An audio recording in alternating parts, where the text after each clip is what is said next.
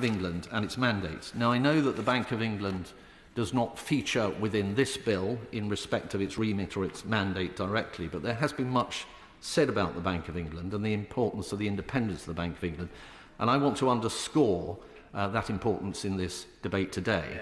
There was a period going back some weeks and months where, perhaps because understandably many members and those who are now in government may have looked at the Bank of England and said, because inflation is so far adrift from its target of 2%, that therefore it is entirely unfit for purpose. I don't actually subscribe to that view. I don't believe that the bank has been perfect, but I think that it has faced extraordinary situations which has made its ability to keep inflation down to around 2% really a task that no central banker could have achieved if it were not to be the Bank of England. It is vital that the Bank of England maintains its independence, that politicians are kept out of monetary policy, that politicians, chancellors do not determine interest rates if we are going to have a credible approach to monetary policy going forward, and all the benefits that brings. And as I know my right honourable friend, the former Chancellor, has said at that dispatch box on occasion in the past, of course, if you take a 20-year